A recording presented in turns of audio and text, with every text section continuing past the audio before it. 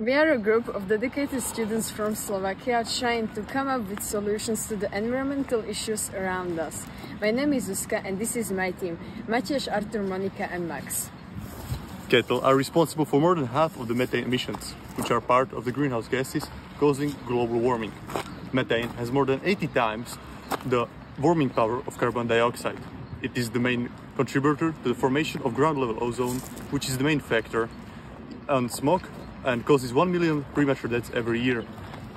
While educating people on the dangers of cattle-produced methane, we cannot force anybody to stop consuming meat and dairy products. Our focus should be on the root of the problem. Our solution is this. Adding a small amount of canola oil nitrates to cattle feed results in a significant decrease in the production of harmful gases. Canola oil was proven to decrease total methane production by 26%. In combination with nitrates that could cause harm to the animals if added to their feed on their own, it reduces dry matter intake.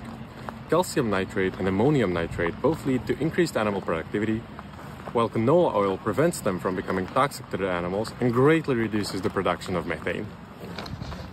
And the last few words from our teammate Matej. Decide now to support our project and to design a feed that is created to lower methane emissions and to reduce the food needed to sustain dairy and meat production. Help us to create a better and more environmentally friendly future.